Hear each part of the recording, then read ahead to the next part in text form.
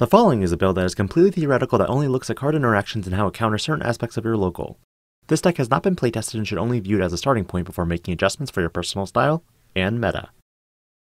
Only a few more weeks until the ban of Mega Digimon Fusion and restrictions to Ice Wall and Reinforced Memory Boost. For today's build, I was originally going to go over a purple Crest-Garurumon win rate deck. But after reading through card effects, let's be real, Titamon is superior in this category, which I'll go over in this video. Titamon Aggro is a theoretical build that I've been thinking of. I do think Lilithmon Loop will continue seeing some play with some innovation, but because there's so many of these types of decks already around, I want to focus on a different variety of purple. As always, I'll go through the card by card, the strengths, the weaknesses, and a combo or two.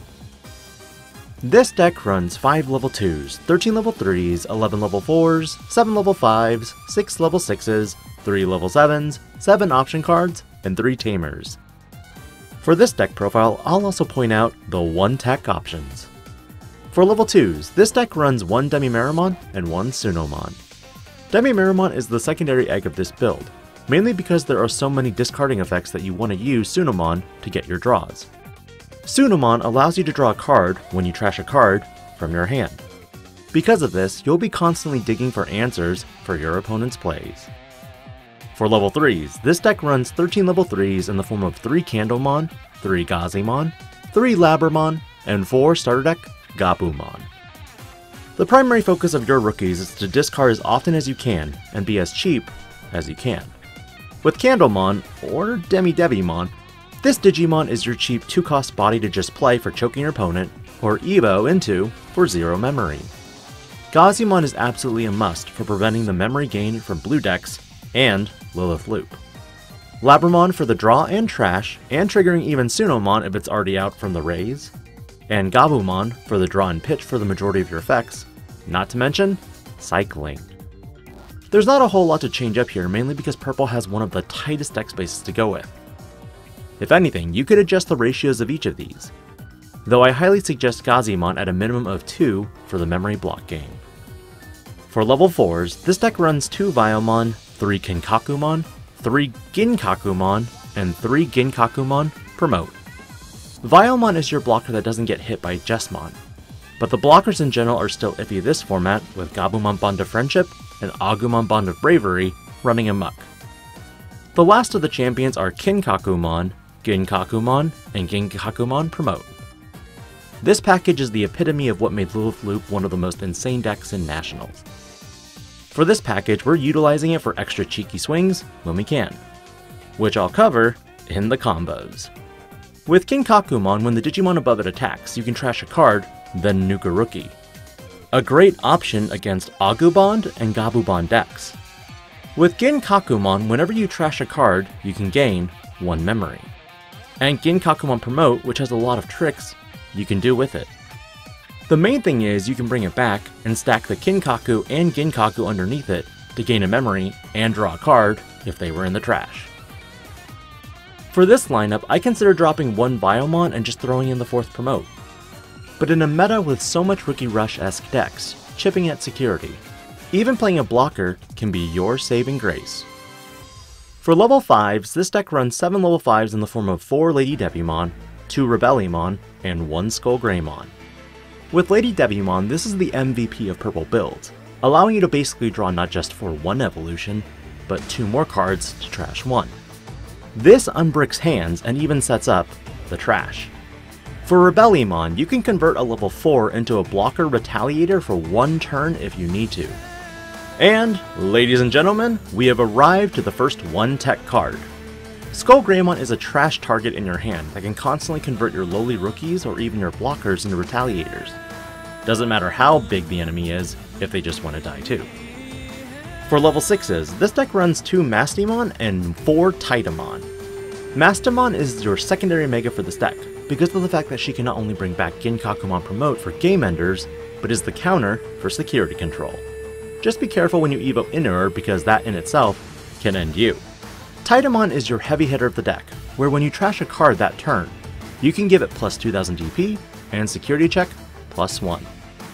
While Crest-Garurumon does get the plus 1 security check, Titamon effectively also comes with the potential, bringing back either a blocker or a promote for another swing. While Lilithmon could be another addition to this build, I wanted to build a more purple aggro variant post-Nationals. And in terms of playability, this can also see some play in the BT7 meta. For level 7s, I run 1 Omnimon Zwart and 2 Omnimon Zwart Defeat. Omnimon Zwart is the second 1-card tech in the deck. Functionally, it can set up for aggro next turn, or it could be the game ender. After all, on evolution you can bring back not 1 but 2 bodies that cost 8 or less. That's not 8 total by the way, but 8 each. And while Omnimon Zwart was previously extremely useful, with Mega Digimon Fusion leaving us in a few short weeks, it's time to get used to not having it at full power. Instead, it's time to focus on Omnimon Zwart Defeat for the Tamer destruction. Not only can Zwart Defeat pop out of security if it's checked into security for an extra body, but if you manage to place Skull Greymon underneath him, you can swing into bigger bodies and make it a 2-for-1. For option cards, this deck runs 1 Glaive Memory Boost, 2 Underworld Call, 3 Win Rate 60%, and 1 Emergency Program Halt. With another 1-card tech, Glaive Memory Boost serves as an option card for if I need the delayed memory for later. Underworld Call is the second MVP of the option cards, that provides you with both defense and offense. When checked in the security, you can revive a blocker, or a Digimon that can potentially put it to your turn. Win rate 60%, the new Mega Digimon Fusion converts a lot of your 4-cost Digimon into 2-cost Digimon, and your Omnimon Zwart into a 4-cost. The 1 copy of Emergency Program Halt is to counteract security control. After you evo into your Titamon, if you manage to keep it to your turn, and have a white source out, play this to prevent your opponent from blowing your Digimon up. Finally, 3 Tamers with 1 Matt Ishida and 2 Analog Youth. Matt Ishida I felt would be necessary to bring back any of your purple cards for extra benefits. But honestly, this card could be substituted with Manoa Bellucci if needed. Analog Youth is the MVP Tamer of purple and Machine Dramon builds for the discard effect. By reviewing the top 3, you can add 1 Digimon card and trash the rest. While effective for grabbing cards like Omnimon or Titamon, this does trash the option cards that could help you during the game. But besides that, if your Titamon gets nuked by an option card, you can immediately raise a new egg and gain a memory. Sequencing your eggs and swinging at the right times can be a game changer.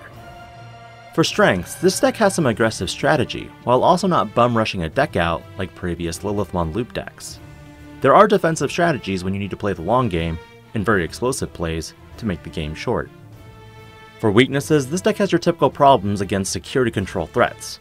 With Emergency Program Halt as a tech, you can avoid those matchups, but overall I think the main issues with this deck is skill ceiling.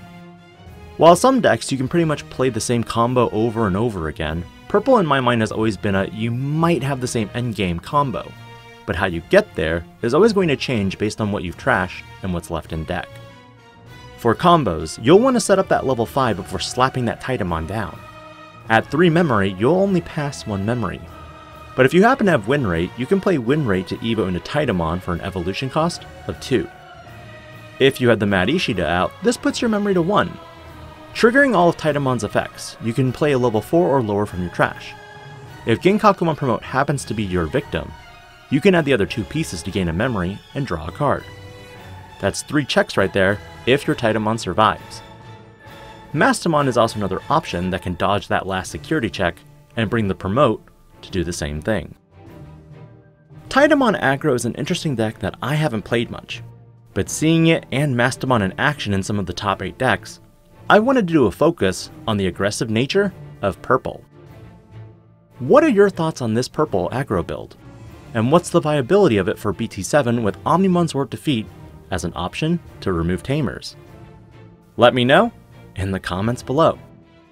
This is DIGI-PANDA, logging out.